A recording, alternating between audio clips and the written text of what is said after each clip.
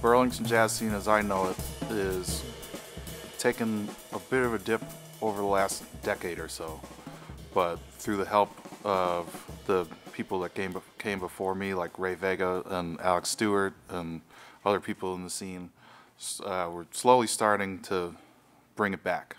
When I was a kid, I'm very lucky to have grown up in a musical household. Both my parents are musicians, and I always gravitated towards the drums.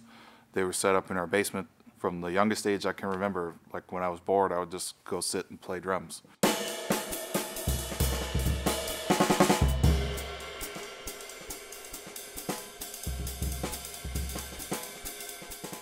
Every band leader wants something a little different from their drummer.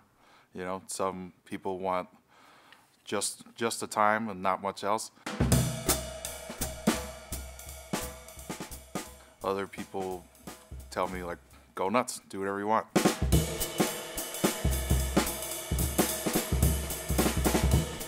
And everything in between. So every gig is different. You got to show up ready.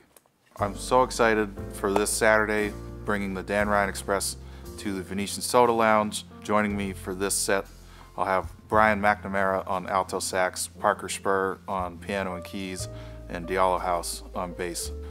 Getting in the zone is like feeling like I can do some of the things that I want to do while still kind of like keeping the rest of the band on track. It's most important to interact with the bass player, but in general you're interacting with everyone.